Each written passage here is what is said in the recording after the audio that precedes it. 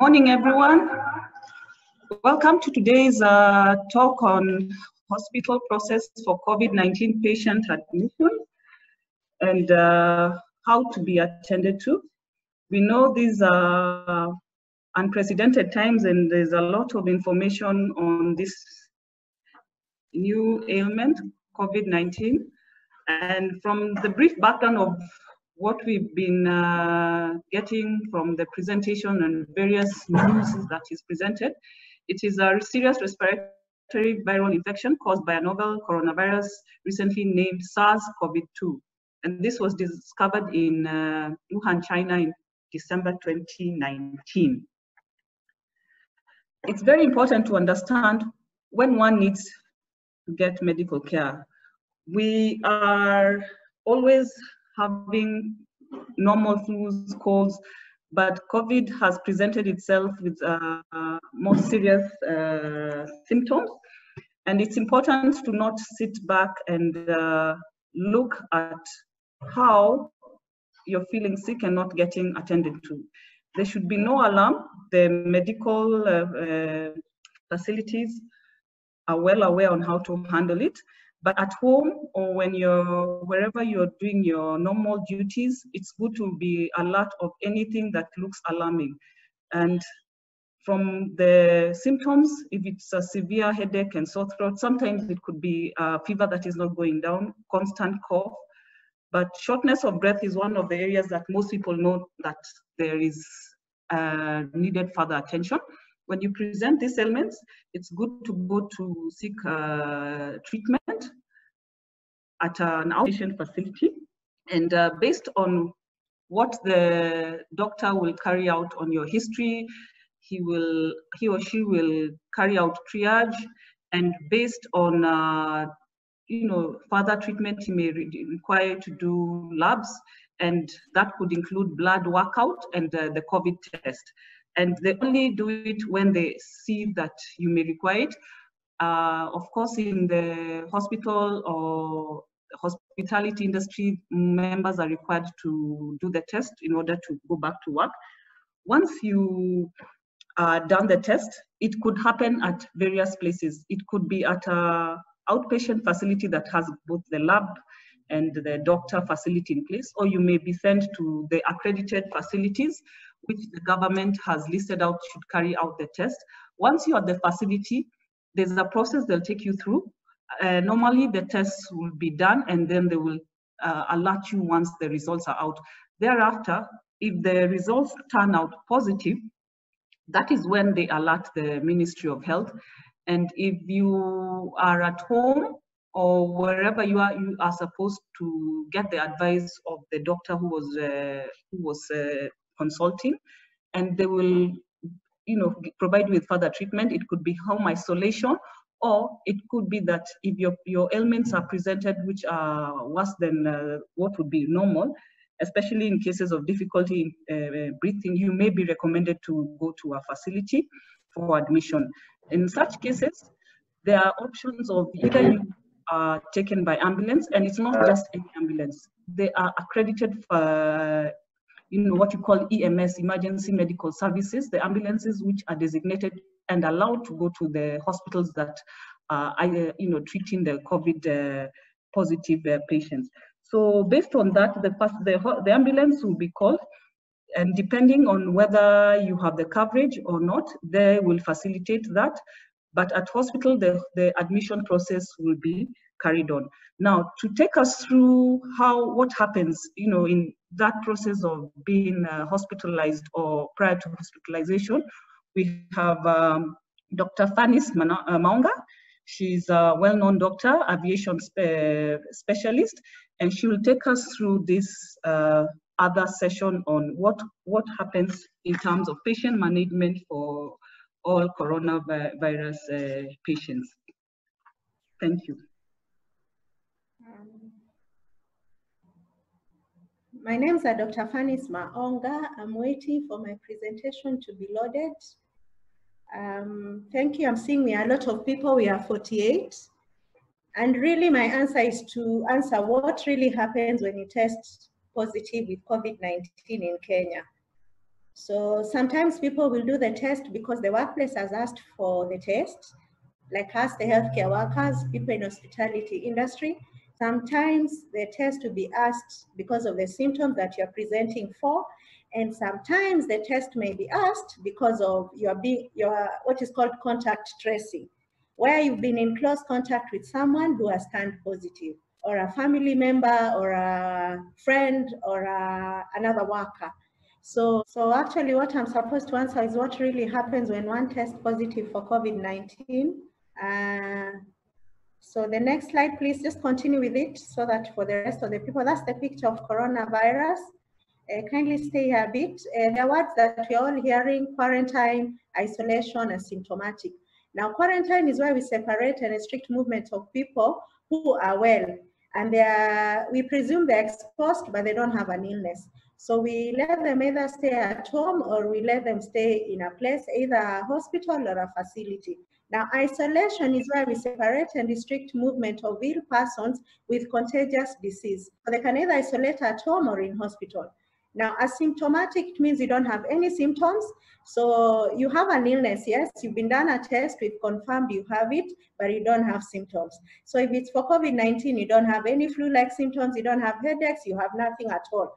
Now, the other thing we need to know, the next slide, is who is a contact. A contact is a person, a close contact.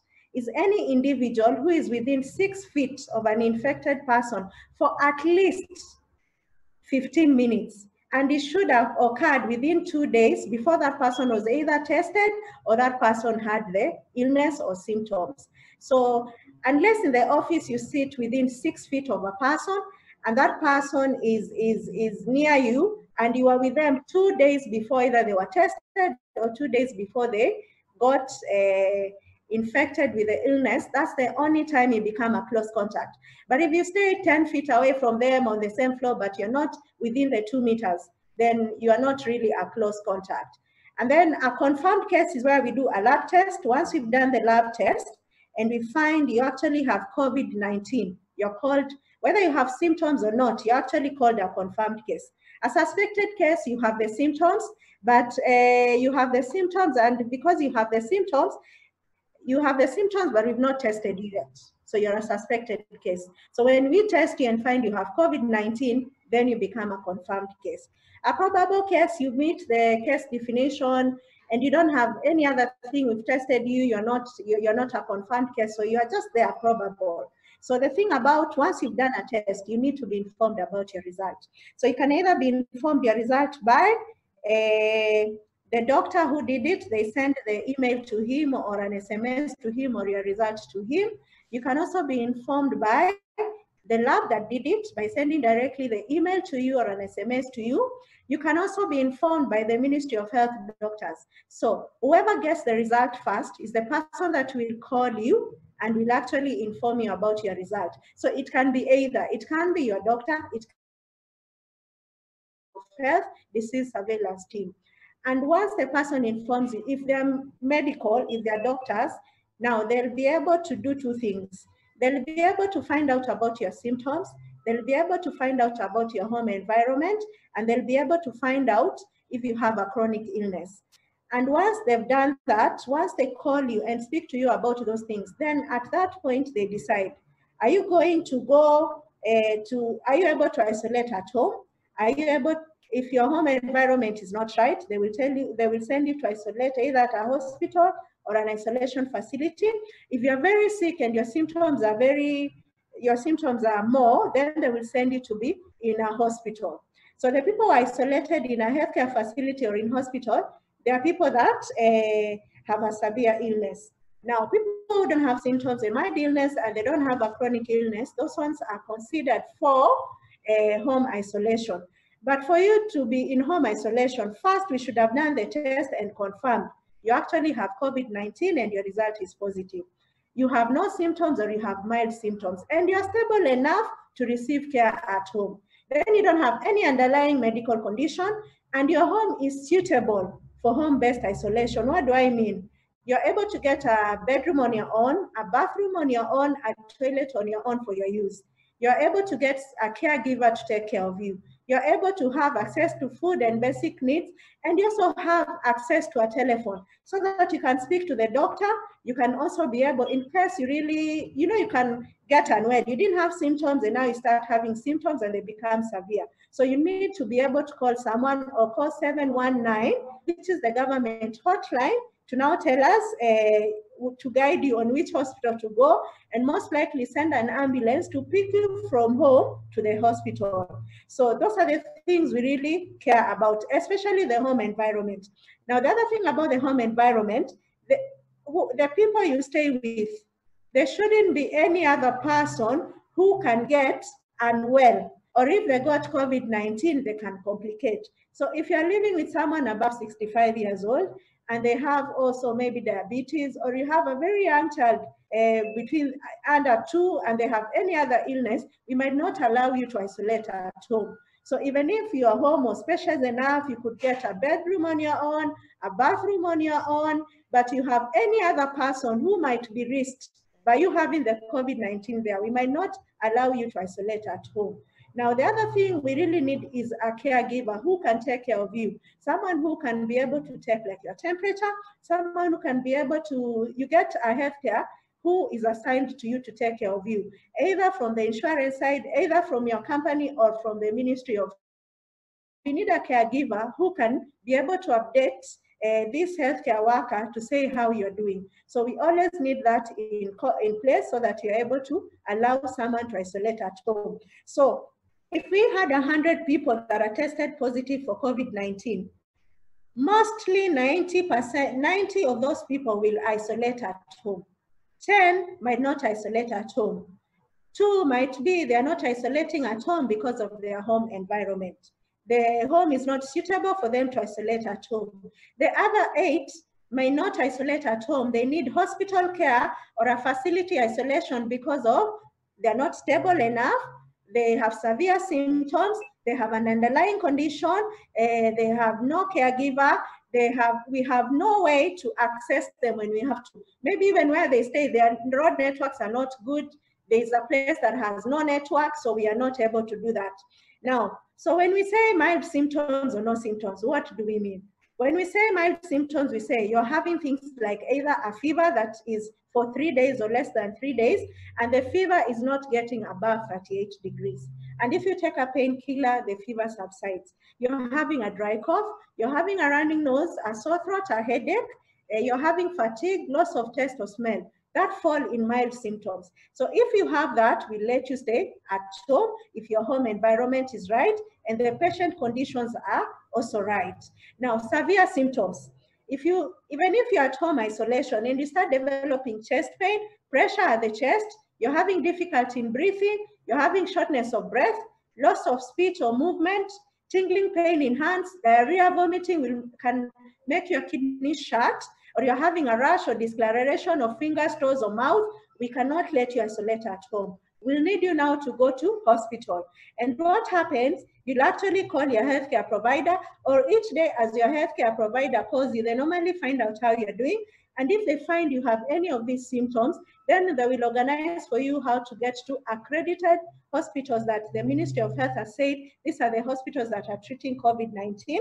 And how you get to hospital, the healthcare provider or the 719 number or the healthcare facility that you've been going to, or the ones who put you on home isolation will get an ambulance, and the ambulance will come for you and take you to hospital. Now, when you get to hospital, depending on how your symptoms are, if you're just having difficulty in breathing, you're not really sick, they will give you oxygen. If you're having diarrhea, you're vomiting, you'll be given some fluids. Then they will do other blood tests, they will do chest x-rays, they will check for any other thing, because we cannot just assume the symptoms you're having is just COVID-19. It might be something else. It might be pneumonia, it might be a bacterial infection, it might be TB, it might be any other thing. For the diarrhea, it might be something happening in the gastrointestinal system. So we have to check and do all the tests and find out what else it could be. So we run other tests, and depending on what we find, then that is when we'll treat you. Currently in the world, there's no definitive treatment for COVID-19. But depending on how the patient is, do they have an underlying condition? How are the tests? how is the patient looking, the status, what is locally available, what is the doctors who are taking care of him comfortable to give. They might give different things. They might give antivirals, they might give a few antibiotics. So it depends totally on the status of the patient, what is locally available, what the tests have done. Now, some patients get really sick and they cannot breathe on their own. Now, those ones need intensive care management, where they're assisted to breathe, they can be assisted to eat, and they're actually taken care of. And if you have any other underlying medical condition, when you're in hospital and for treatment, they will still treat the underlying medical condition. So the treatment falls in, there are two people who can cover. Most of the time, when you're admitted in hospital with COVID-19, government takes up your treatment. And what they're not able to cover, or the hospital that you went, sometimes you find you might have to chip in. But by the time you are in home isolation, the government is aware. So the time you are done a test, and the test you are done, the lab, each positive result, the lab that does a test has to inform the Ministry of Health. So there's a data sheet that the Ministry of Health gets every day with all patients that have COVID, who've tested positive for COVID-19. And then the Ministry of Health normally knows which doctor is taking care of which patients. So you, as the doctor taking care of which patients, you actually inform them, these are my patients. So we have county coordinators that you inform and tell, like for the Nairobi region, you call and tell, these are my patients, these are the patients I'm taking care of from this organization. These ones are able to isolate at home, you give out their names. These ones are not able to isolate at home. Then you come up with together with the Ministry of Health and the county person, you come up with where isolation. And then now they pick it up from there. Now, when they go for isolation and treatment, the government is aware. If the person is not able to meet their treatment, then the government comes in. Now, once you've been in home isolation, you can actually end it. Nowadays, they've changed the guideline. You don't have to isolate for 14 days. But some people will need to isolate for 14 days. And some people will end it in 10 days. Now, when you're isolating, your family members and the people who are close to you, who are called close contacts, or people who are suspected cases, those ones will be in quarantine. Now, in isolation, you totally stay like, people call it like a prison, where you stay in a room, you have brought your food outside, people are keeping distance from you. If you have to be near anyone, you should have a mask on. So even you limit visitors and all that, you don't share any personal items, you don't share any other thing, you can't share, you even get a spoon, a cup, and a plate for your use for during that time. So you don't change your cup, plate, and even spoon. You use the same ones which are taken by your caregiver who has gloves on. They wash them, and those are the cups you use throughout the period. We are discouraging disposable utensils because you will put them into the dustbin. Kenyans are some people are not nice. They will pick them and either use them or pick them and sell to other people. So we want things that can be used again and again so that they can be washed. And once maybe that is over, then you wash and sanitize well and use them again. So the other thing your close contacts, who might be your workmates or family members, they will quarantine. What does quarantine mean? They'll be restricted from movement, and they'll also work from home. And if it's people who go to work, they'll have also to stay at home. And they stay at home. The people who are quarantined stay at home for 14 days. And when they stay at home for 14 days, they're only supposed to leave if they have to go to the supermarket or if they have to go to hospital. Now, for close contacts, we normally don't do, if it's really necessary is when we do tests for them. But if they have symptoms, your close contacts, they'll be done a test. That is mandatory. If they have symptoms, they'll be done a test. But if they don't have symptoms, it's not mandatory for them to do a COVID-19 test. But if they have symptoms within these 14 days, they will be done a test. If they are done a test and they turn positive, so they stop quarantine, they enter into isolation. And now they start doing the things I've put on the screen, where they limit visitors, you take your temperature morning and evening, then when your healthcare provider calls, you say, you practice regular hand wash, you maintain physical distance with your family members, you do not share personal equipment, items. And then the other thing, you have to sleep in a separate, well-ventilated bedroom. If it's not possible, then you sleep in separate beds. Now, the other thing about this bedroom, it should be able to open the window outside. So it shouldn't be a bedroom that doesn't have windows or a bedroom with a very small window. So when we are calling you to find out whether you can isolate, sometimes if you are not sure of what you are saying, we can actually visit your home, or someone called a community health worker can actually visit your home to actually be sure what you've said when we are calling you, going through the checklist, is what is there. Because some people are scared of going into isolation facility, so they will lie to you. So sometimes when we feel like it's not sure, then a community healthcare worker can come and visit and clarify the home environment. Now, the other thing for someone who is isolating, they should regularly clean places that is handled by everyone else. And cleaning, you just clean first with normal house detergent, and then you spray a bleach or a jig after you finish cleaning. Same to the bathrooms and the toilets. If you're not able to handle if you're not able to have a bathroom and a toilet on your own, you can still use with the other family members, but there shouldn't be a family member who has an underlying medical condition that if they got COVID-19, they might be very unwell. Sometimes people don't tell us the truth. They're scared of going, and so when you tell them, how many people do you live with? They decide to withhold some information. So they just tell you 2, or they say, I live alone. And sometimes we cannot allow people who live alone, if they're not stable or they cannot follow instructions, to actually home isolate. So we let them go to an isolation facility. Now, because the ministry has details for people who have COVID-19. So when you can't find your healthcare provider, you've been allowed to call the MOH COVID-19 call center, 719. And once you give them your name and the day you did their test, they'll be able to check their system, and they'll actually confirm you're actually one of the patients on home-based program.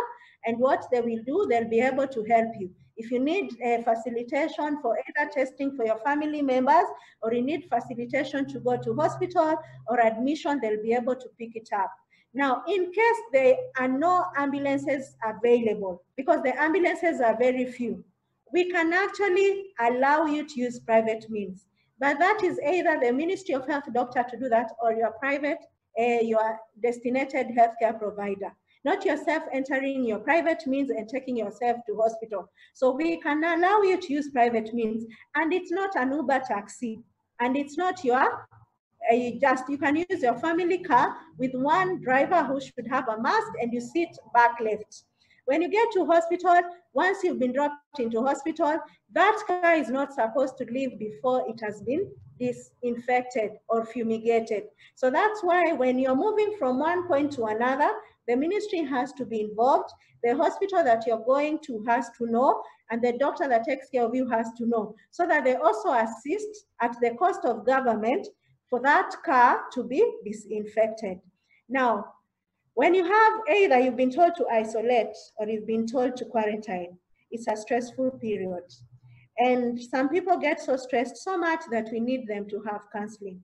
And when you are either in quarantine or you are in isolation, you actually feel like you're a prisoner in your own home. So most of the time you start worrying about it. And when you see the news in the evening and you see how many people have either succumbed to the disease, or when you know someone you know and you hear they've gone to hospital and they were at home, or you find out someone is complicating, someone was in isolation, now is in the ICU, so you might really get worried. And when you get worried, what you will do is that you have to stay connected with your family and friends, but by phone calls and videos and social media. We are limiting visitors to visit people who are either in quarantine or in isolation. So for you to stay connected, just stay connected through the internet, the social media, and technology. When you're worried about something, kindly talk about it. Most of the healthcare institutions and most of the insurances are very good. They've provided helplines that for people that you can talk to. People that you can call, the helplines are normally free. You can call them and you can speak to them. And then the other thing you need to do, you need to feel prepared. Just read information from reliable sources, feel prepared. And if you are checking news, if you're going to check the news for COVID-19, just limit yourself to a couple checks in a day. If you decide as a family you'll be checking it at night, kindly check it at night. So don't keep on reading about it each time. Don't keep on believing everything you see. Get a website that you can check our Ministry of Health, you can check the CDC website, you can check the World Health Organization website. and then get in touch, get good quality sleep, eat well, learn a new skill. If you're really feeling you can't like focus, you can't do what, you can do yoga, you can do mindful breathing, you can do relaxation techniques, you can join a dance class. There are many things that when you're at home, you can actually be able to do. Now, the other thing you need to do when you're quarantining, you can actually continue working at home. The person who is isolating, that person is like on some sort of sick off. So the person isolating cannot work from home. That person is on a sick off, and that person is so that person is removed from working from home. That person is supposed to take care of themselves. They're supposed to sleep well, eat right, check on their symptoms, and monitor their symptoms, speak to their doctors and all that. But the person who is quarantining can actually work from home. If they're children, they can still learn from home. So that's the difference. The one quarantining can work from home, can leave the home for anything they want to do, but it should be very important, and they should have their masks. Now, the other thing about whether you're working from home or you're isolating, or you should have a new daily routine. You should have a routine of how your day goes. You know, I wake up in the morning to pray, to gym, to dance, to do this. I will check on my work, my emails on this time. I will eat on this time. I will do this. I will do this on this time. Now, the other thing, families have to come in and help during quarantine or isolation, because the family plays a very important role.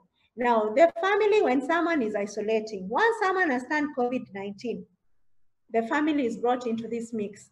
They are close contact. So the family members will, one, have to quarantine for 14 days. If any develop symptoms, then they'll need to be tested. If they don't develop symptoms, then they can end their quarantine and go back to their normal lives. Now, the role of the family, they need to support the one who is unwell.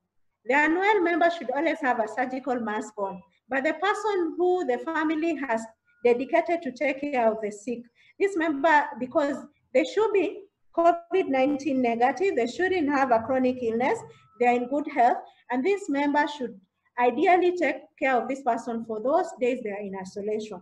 This member should also monitor their symptoms. This member, if they develop any symptom, they call their primary doctor, or they can call the 719 number for the government, so that they are helped on how to do the test. So this dedicated family member, by the time you say you're on home isolation, we normally ask you, who will be your primary caregiver? You normally give us, you tell us my spouse, or you tell us my sister, or you tell us my mother, and we write it down. And we also ask for the number. Sometimes when we are not able to get you, when we call to find out how we are doing, we call your primary caregiver. And that way, when we put them in the system, if they've developed symptoms and they need a test, then we are able to help that. Now, the other thing about family members, they need to make sure there's enough food, there's not enough space for this person. They need to make sure there's a health balanced diet. They need to encourage this person to speak about it. They need to encourage this person to do exercises. The family members are the ones that will do much. They make sure this person is well taken care of, their food is on time, their clothes are clean, this person is okay, they share his worries. They're even the people that we call us. Some people on home isolation, the patient themselves will never tell you when their symptoms change, but the family members will tell you. When they're worried about this person, the family members will always contact you. So we really always tell the family, when we are undergoing this COVID-19, when it comes into a family, it's like the whole family is involved. And as the doctor who takes care of the person, you normally know about the family and all that. So generally, you can, for home isolation now, I'm back to the home isolation, how you can end it. How can you end home isolation? Your primary healthcare provider or the Ministry of Health doctors will tell you how to do it and how do you end it. If you've been in good health, you've not had any symptoms, you've been asymptomatic for 10 days, and you don't have any chronic illness, you can actually end the home isolation 10 days after the day you did the test without a repeat test. That is number one. For other people, if you had symptoms, mild symptoms, you will end your home isolation in 14 days, but without a repeat test.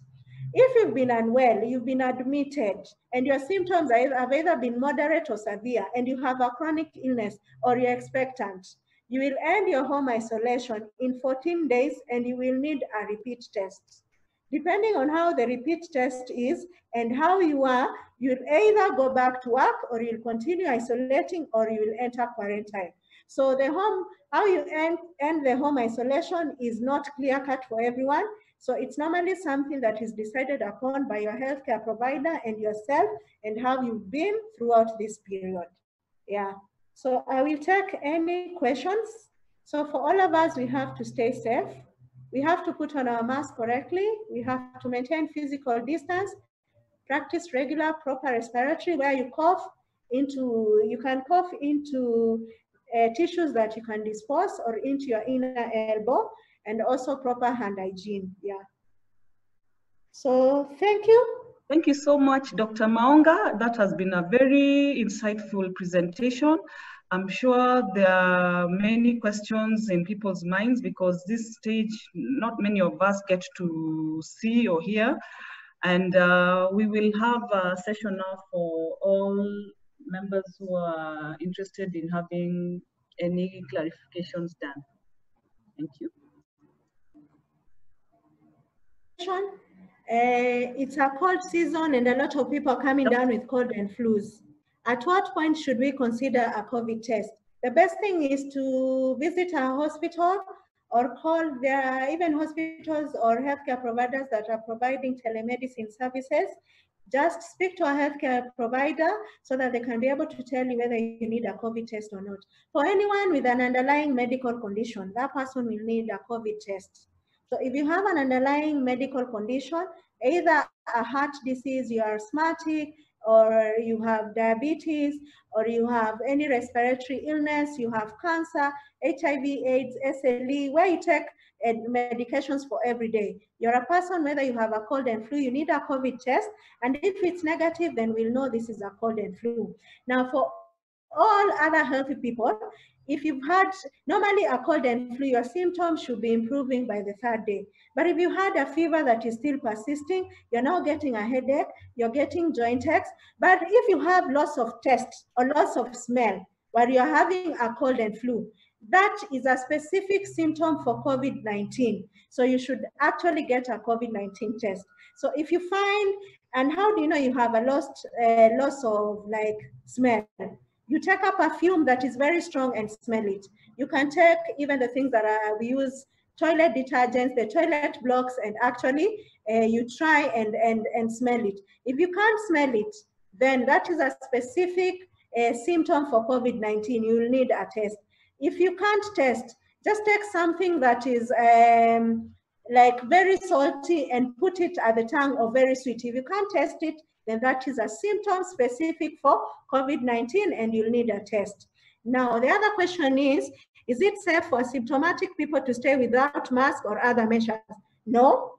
Asymptomatic people, all of us, once you're in public and you cannot maintain the 2 meters or the 6 feet rule, you actually have to have a mask. Asymptomatic people have to have a mask on because we are not sure whether they actually transmit it or not. Studies are being done. So asymptomatic people should actually have their masks on and they should put it correctly, cover their nose and cover their mouth.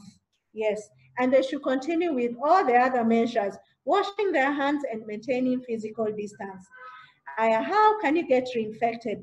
Now, for most people who've recovered from COVID-19, what happens, the immunity, the antibodies that they get, studies have shown, and it has even happened in Kenya, the antibodies only protect you for 3 months. And after 3 months, you can get another infection, which might be a new infection or you can get reinfected. How do we say, how can you get reinfected? You can get reinfected if, okay, this is how someone gets infected with COVID-19. I am speaking, I am laughing, I am talking, or I am singing, and I don't have my mask on, and I'm a spitter. Or as I speak, I spit saliva and such, and as I spit, the saliva or the fluids that I'm spitting contain the virus. and you're within my 1 meter and you do not have a mask, or then it lands on you, either in the eyes or in the mouth or in the nose. That's number one. Then it enters into your respiratory system. So number two is, I am speaking, I am singing, I am laughing, and then I spit, or I'm a spitter, and then it falls into a surface. And when it falls in a surface, these droplets, this fluid that have come from me, have this virus. And if they fall into a surface, depending on the surface, there are surfaces like wood, they can stay up to 9 hours. Surfaces like steel, they can stay up to 9 days. Surfaces like clothes and that, they stay within 3 hours. And you come and touch with your hands, and then you touch your face. Then you transport it, if you don't have a mask, from your hands to your nose or to your eyes or to your mouth. Then it enters you. Now, how can you get reinfected?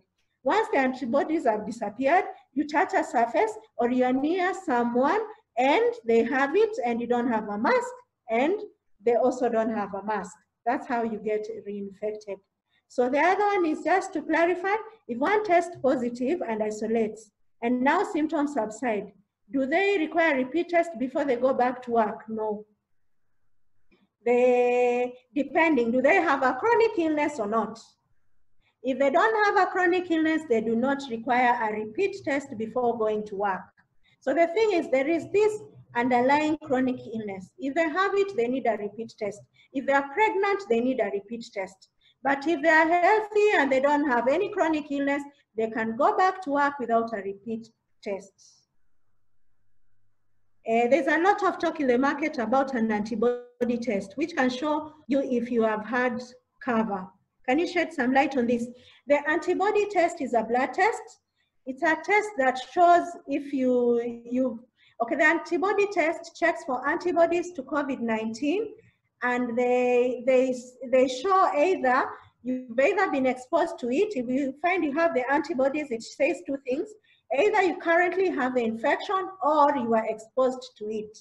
Now, the thing that we are not sure about the antibody test, we cannot tell you when you got exposed to it, and we cannot tell you whether the infection is still ongoing or not. So the antibody test shows you've actually been exposed to it, either you're currently having it or you are exposed to it. So that antibody test in Kenya is not currently being done. We are still waiting for it to be given the go-ahead by the Pharmacy and Poisons Board. There's a quality board also for the lab and something that needs to give us the go-ahead, and the ministry. So there's an antibody test, it's a blood test. But currently I can tell you it's being done for people who are donating blood. For the blood to be given to someone, with the normal test, they check for HIV, hepatitis B, hepatitis C, and malaria. They are also doing this antibody test to check for COVID-19 before they transfuse. Yeah, although we are not sure how, whether you are transfused the blood with COVID-19, you can get it. Studies are ongoing. So the only place it's being done currently in the country is during transfusion, when you're donating blood. Yeah.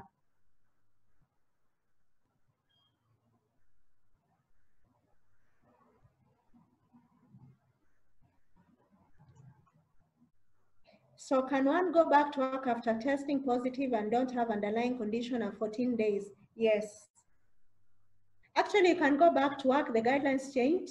After testing positive, you don't have underlying conditions and you don't have symptoms after 10 days from the last test.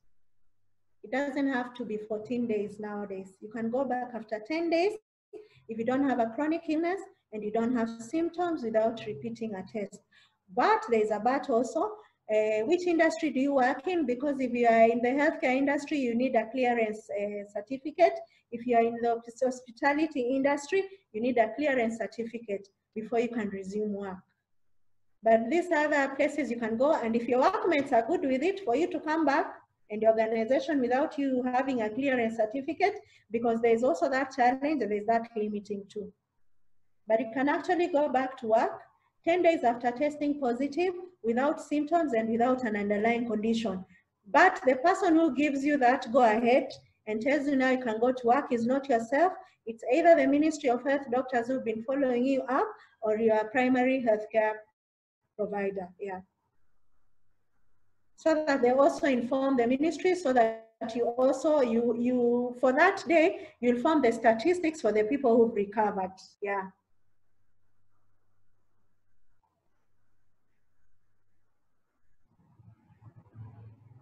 The vaccine is being worked on for COVID-19.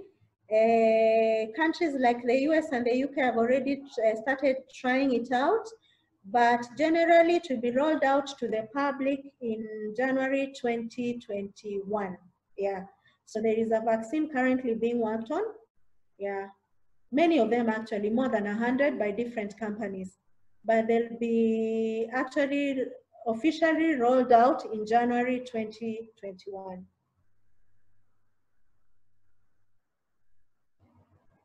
Unless you are meaning another vaccine, that's the COVID-19 vaccine. Another vaccine that people normally need, people with chronic illness and people that normally take care of children, they normally need a flu vaccine each year. And the flu vaccine, we've actually found that it can also help in protection for COVID-19.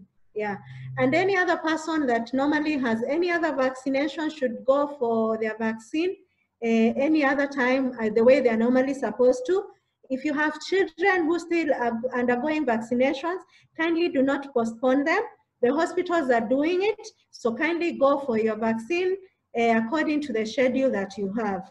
But the vaccine for COVID-19 is still being worked on, it's still on trials, clinical trials, and it will be rolled out to the public in January 2021. Yeah.